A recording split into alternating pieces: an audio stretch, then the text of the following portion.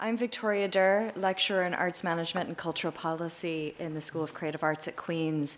And I and my two co-researchers, Rosalind Lowry, Arts Development Officer with Mid and East Antrim Borough Council, and Kevin Murphy, CEO of Voluntary Arts Ireland, would like to thank everyone for having us here today. While I'll be giving the presentation in the spirit of our co-produced research, Kevin and Rosalind will be here for any questions and discussion afterwards. Our intention today is to share some insights into what is still an ongoing research project. Specifically, we'll be talking about our analysis of the Creative Citizens program. Creative Citizens is a public-facing festival-like program that originated in Ballymena, and it expanded to Mid and East Antrim Borough Council once the amalgamation in local government took place. And we're going to be exploring what that program has taught us about involving citizens in local arts development and how that might apply within the new context of government reform, specifically thinking about the community planning process. So I'll try and see if this works. Yes, great. I'm going to begin by presenting the wider context of our study, particularly the government reform with a focus on issues of arts and cultural policy making and practice. I'll then go into the case study itself and what we've looked at. And I'm going to highlight key areas of learning and insight we've discovered so far. While I'll be looking specifically at the community planning process, in terms of learning, we're hoping that there'll be a chance to discuss some of the broader areas relevant in kind of executive level government reform and in light of the CAL Committee's recent completion of their inquiry on the inclusion in the arts of working classes that was referred to earlier. And then I'll have some concluding remarks. So our study's context is one where, as we know, Northern Irish government is in the midst of substantial government reform, and of particular relevance to the arts and culture are the consolidation of 12 ministerial departments into 9, with DCAL becoming part of a department for communities. There's been a push for cross-cutting executive arts and cultural strategy that was recently out for consultation, new powers to local government, and then wider impact of state budget cuts to the arts. And these changes provide new scope for practitioners and policymakers in the arts and culture at executive and local level to develop greater understanding of the cultural rights, interests, and activities of citizens. And wider research that is referred to more specifically in the policy briefing shows that this understanding is quite critical to the executive's ambition to build a vibrant, healthy, prosperous, safe, and sustainable communities. Goals at the heart of community planning and within the broader program for government. Key government work over the last few years, such as that listed here, indicates that there's a recognition of the value of the arts and culture, but they also make apparent some of the challenges facing how we might build awareness of citizens' rights, interests, and kind of engagement in arts, creativity, and culture. I'm going to highlight 4 challenges now. First, these documents indicate a lack of understanding of the public value of arts and cultural participation. They demonstrate the ways in which how we understand value of arts, creativity, and culture as being largely attached in a positive way to strategic government priorities and policy goals like economic development, tourism, social cohesion, and health and well-being. We're not meaning to imply any disagreement with these correlations. There's lots of studies that do show there's correlation there. We do think that this finding, or this approach is limited. And that limitation is largely based on a vague way in which we're defining arts and cultural participation within policy and practice. So, for example, DCAL's strategy for culture and arts, which was recently out for consultation, as I mentioned, it begins by seeking responses on how individuals and organizations interpret art and culture themselves. And they acknowledge that arts and culture mean many things to many people, and there's no single definition. Yet despite acknowledging there's a wide variety of interpretations and then a lack of clarity for policy, the research is able, DCAL research has concluded that a significant number of citizens aren't engaging in arts and culture. So what we begin to see is our third challenge. This issue of value and definition is based on the way in which we're measuring arts and arts and cultural participation. The mechanisms that we're using to collect and analyze data on arts and cultural participation mean that policymakers and practitioners are typically interpreting it as a return on investment based on one's tendency to take part in publicly funded art and culture. So that means that the main justification for participation is based on a market-driven approach.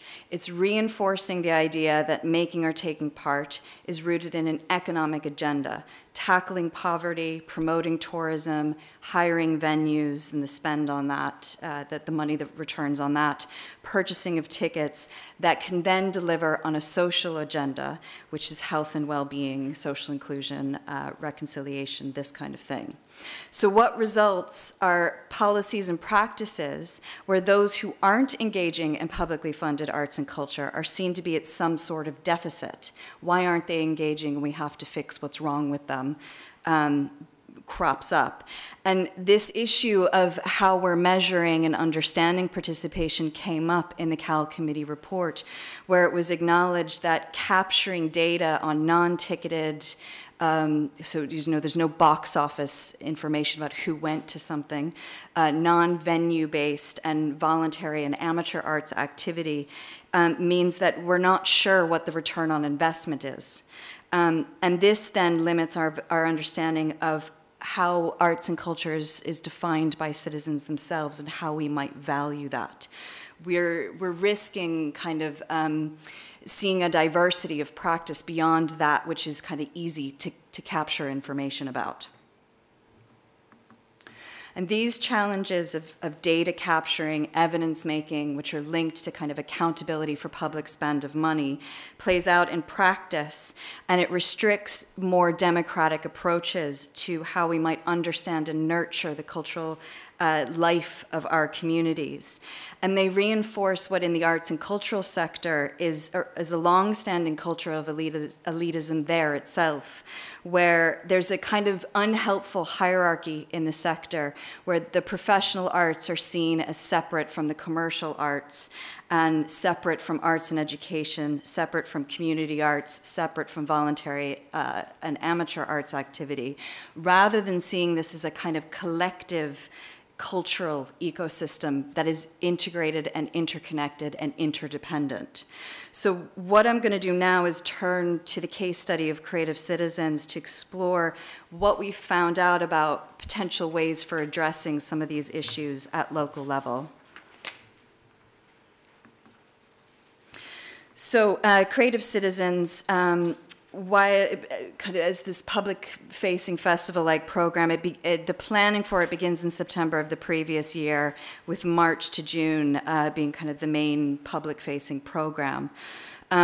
It was coordinated in 2014, its first year, by the then Ballymena Arts and Development Service, and as a result, it focused solely on the Borough of Ballymena, while the 2015 program was launched just shortly after the amalgamation into Mid and East Antrim Borough. In 2014, Creative Citizens took a different approach to the previous festivals that were run by Ballymena's Arts and Development Service. So where previously the program was the local authority arts office kind of putting on a professional arts program for people to attend, Creative Citizens started with the question, what are you doing that's creative? People were invited to respond and submit events to be programmed and promoted in what became known as Creative Citizens. And here on the slide is an array of some of the activity, just a sample really of some of the activity that took place.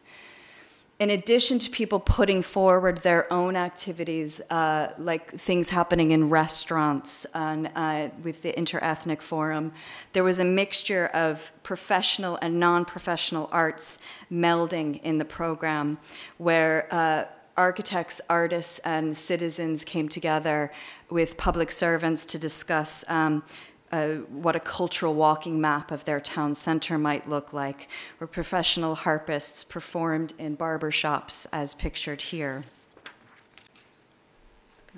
So each year also saw the complementary programming of kind of one major professional artistic feature devised and kind of initiated by the local authority arts service. 2014 saw Donnacha Cahill take this round sculpture pictured here in the video that he's made and put it in unusual or non-traditional art spaces out in the borough. So here you see this man coming across it on a golf course, wondering what that's all about. And as the video progresses, you see it outside a school ground and in public car parks and in town center spaces. A highlight of the 2015 program was the inclusion of the Methodist Arts Collection of modern paintings of Christian art. Owned by the Methodist Church in Britain, the collection was exhibited at the Braid Arts Centre, but in addition, 9 local churches and the Ballymena Interchurch Forum also displayed one painting each. And in doing so, they devised and developed their own public program for people to come into the church. So there were talks around the paintings and different activities as pictured here that were promoted individually by the different churches. The churches also played a really important role in the 2015 program in helping to establish an Arts Ambassadors program, which saw 126 people volunteer who had little or no previous kind of arts experience to be invigilators to kind of monitor and sit in and talk to people in the exhibition space of the Braid at the time. So there were a number of partners that took place, and there's further information on this in the policy briefing. Important possibly to note here is there was a 5-fold increase in the number of events over a 3-fold increase in the number of participants between the 2013 more curated program and the 2014 kind of more engaged, citizen engaged program. And that's despite a 40% reduction in spending over the same period. So in terms of the research, we approached Creative Citizens as an action research project, which has allowed us for an ongoing and flexible applied research process where we kind of respond and reflect and analyze what's happening and kind of do something as a result of that and continue to ask questions. But of major importance has been our co-produced process.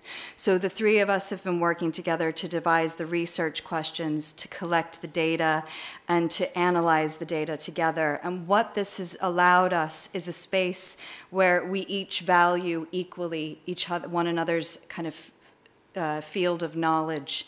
So coming from academia or local government, public servant, arts development agency perspective, we each bring some kind of different lens to the perspective. And in doing so, we've looked at different literature evaluation reports, academic literature, interviewed participants, observed activities in Creative Citizens, and also the research reflects kind of wider interviews with other local authority arts offices as well.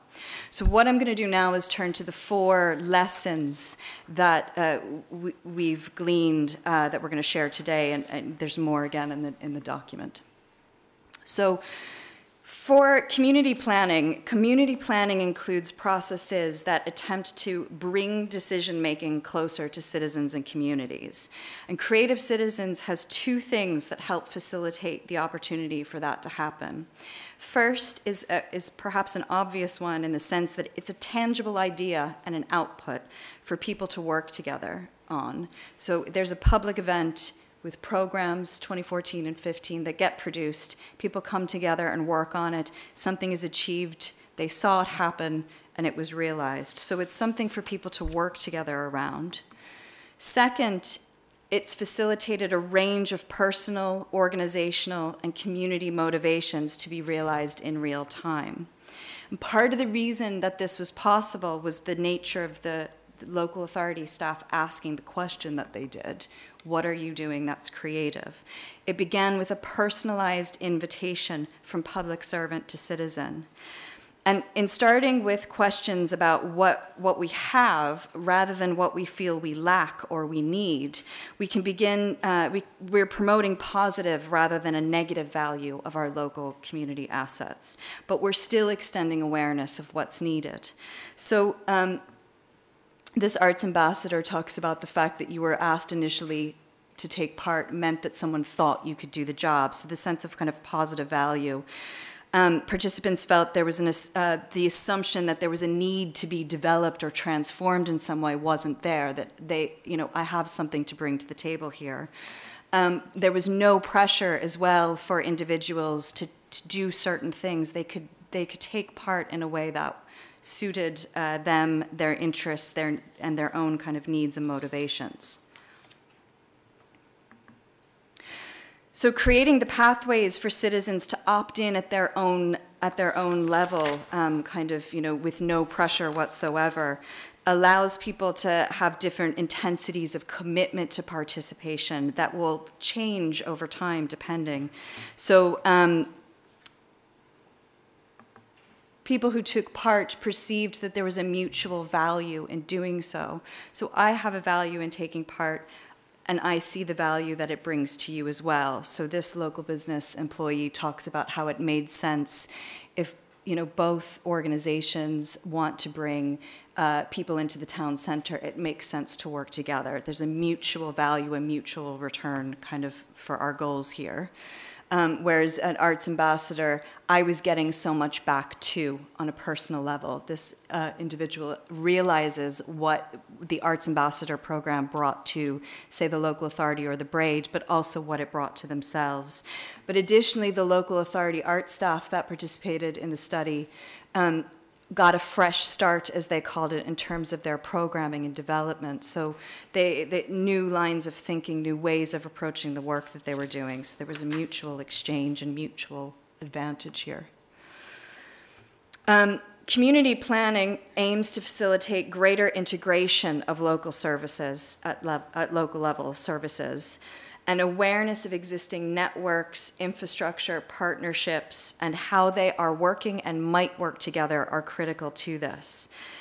In challenging this kind of hierarchical, this unhelpful hierarchy I referred to earlier in the arts, and opening up the interpretation by saying, what are you doing that's creative? The program has been able to shed light on a wider variety of cultural assets in the community. Including, and that's, we've seen that to include ideas, knowledge, physical infrastructure as well. So, for example, the church connection is referenced in this quote, was a venue for arts exhibition, but it was also a network of familiarity for people to engage in the Creative Citizens program. Someone invited me from my church, and then I expanded out from there. In addition, what it's allowed is, as this local councillor talks about in terms of the 2014 program, was it uncovered groups and activities involved in the arts not previously known about, in a place that was seen as not a natural arts place. So our understanding of creative cultural and artistic engagement extends then beyond the traditional publicly funded model to include more localized everyday aspects. But what's really interesting about Creative Citizens is that may not be so new and exciting, but what Creative Citizens has allowed us to do is a new mechanism for seeing the relationship of these seemingly opposed arenas to each other and how kind of integrated and interconnected they are. So we get a better picture of our community's cultural ecosystem, as I was referring to earlier, and this sense of place that's so important to the community planning process. And finally, we just want to kind of put out there that to create a stronger and more effective local democracy, as the community planning process is aimed at, local authority structures need to be open to participatory knowledge exchange. It's not a one-way process, but a multiple-way process. So it needs to be flexible. Structures have to be flexible, adaptable. They have to allow for time. So this is allowed within the program itself. We see this in terms of getting out of an old mindset that I have to program a 400-seat venue, looking out into the community about what the community might do with that physical infrastructure in which we've invested. But with that, distribution of power and expertise will likely shift. So in some instances, the expertise will be coming from one direction, where the local authority is, providing marketing expertise or knowledge, providing space, funding, connecting people. But in other ways as well, local authority staff will be brought learning. So this one refers to being stuck in the office all the time. You don't see the bigger picture. So going out and actually finding out what people are interested in is a very valuable learning experience in and of itself. So in conclusion, in order to address the kind of broader program for government and community planning issues, fostering vibrant, healthy, prosperous, safe, and sustainable communities requires a rethinking of the relationship between public servants and citizens, redefining what is understood as culture, arts, and creativity within our policy, and reimagining our perception of local infrastructure as cultural. And while more research on creative citizens is needed to kind of fully understand the range, reach, and process involved in the program, we feel that what we have found so far is it's matching what similar activity in England and Scotland referred to in the policy briefing paper, but it demonstrates possible methods for participatory engagement between public servants and citizens, approaches for understanding citizens' needs and interests, capacity building within local authorities when they work with citizens, and the potential for valuing the fuller cultural life of our communities, in particular the relevance of arts and creative activity to their everyday lives. We're going to be continuing to embed action research into creative citizens moving forward. It's continuing in this year, and we're really open to exchanging ideas and research with anyone in the local authority or in the arts, cultural sector, or citizens here. So thank you very much.